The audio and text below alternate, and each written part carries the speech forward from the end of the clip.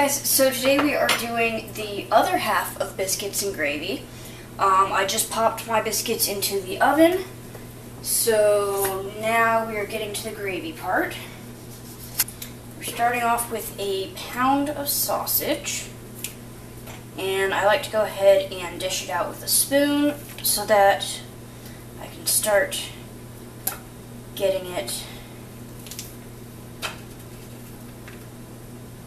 reduced into smaller chunks as soon as it hits the pan.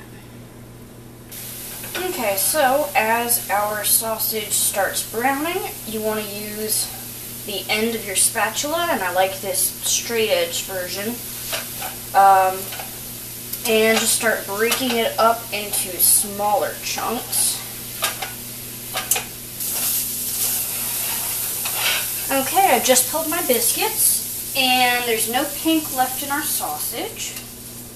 So I'm going to dump this all into a strainer over a bowl. And I'm doing this because it shouldn't go into the sink drain, but it's also too hot to just put the grease in the trash or else it would melt the bag.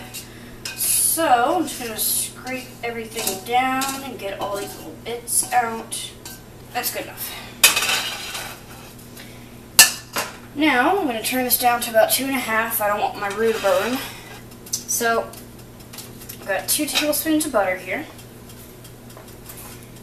And the remainder of my flour and starch mixture that I used to roll out my biscuits.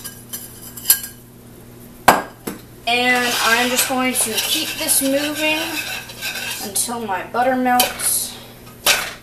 And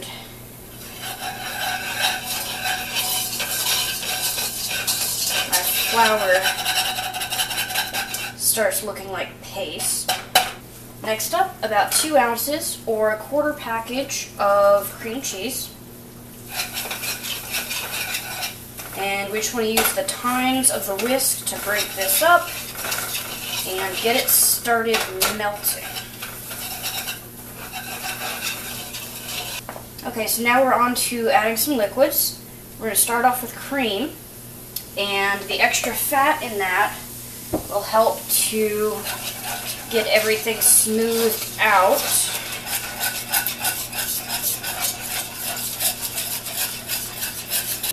Now we're just using milk to give us, actual workable gravy instead of a super thick paste.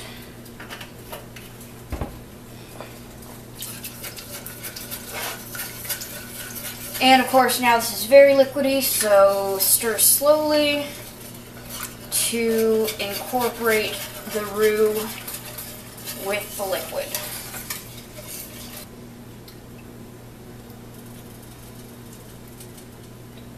And as this comes together, you want to taste for seasoning. For my sausage gravy, I like black pepper. Some people prefer white because it doesn't show up in the white gravy. And I think it needs a little extra salt.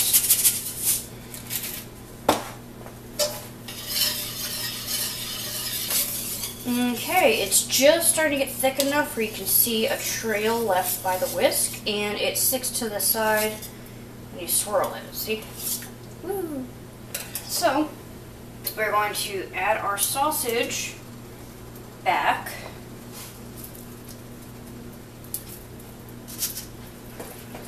And we just want to stir to coat and get the sausage back up to temperature, because it may have cooled off a little bit.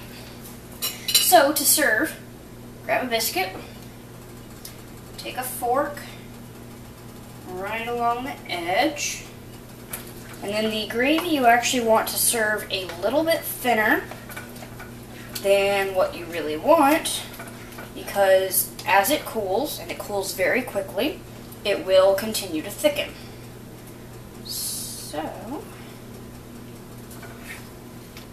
So really, the secret to making this gravy is just keep an eye on it. Make sure it looks right. If it doesn't, tweak it until it does. And most importantly of all, keep stirring. A lot of times just manually forcing the ingredients together the way you want by continued stirring is one of the best ways to actually get it to come together the way you want.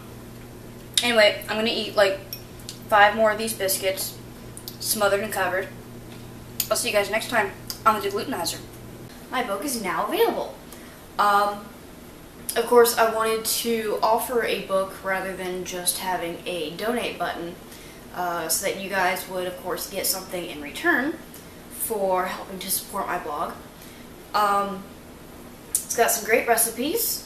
Some were just really simple, only a few steps, take a couple minutes, so obviously I couldn't dedicate an entire blog post to those types of recipes, so those are in there. I've got some where it's a variation on an existing blog recipe, so I've got some of those.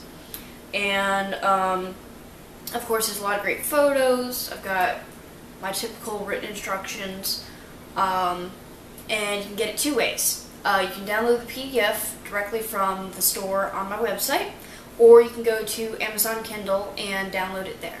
So I hope you guys will go and pick up a copy and support continued work on the Deglutenizer.